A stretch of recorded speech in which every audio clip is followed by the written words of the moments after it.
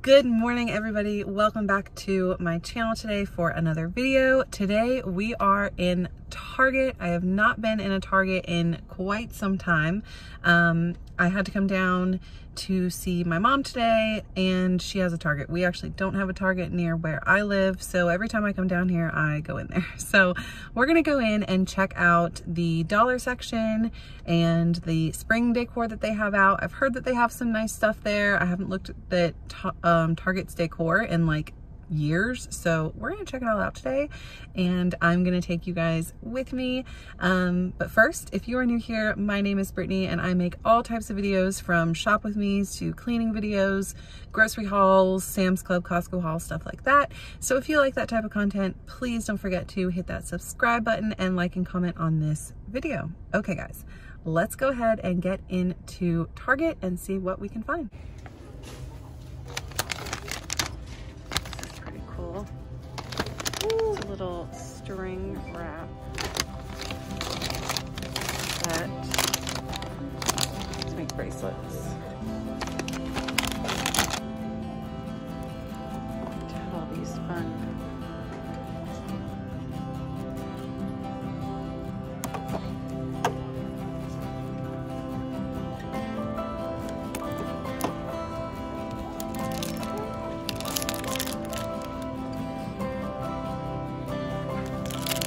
pretty cool. Pretty good price for $3. This puzzle's pretty cool. Maybe something I can grab for Finley, maybe for her Easter basket, because I think she'll be a little bit more able to do it at that point. They don't really have a whole lot out yet. I'm not too impressed with the dollar section yet.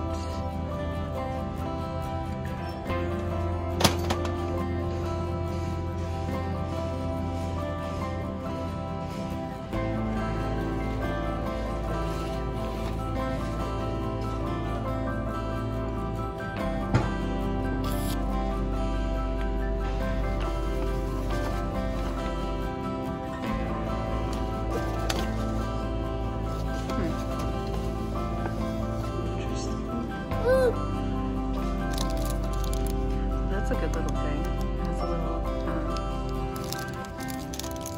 container for it. They might like these. I might grab a couple of these for my son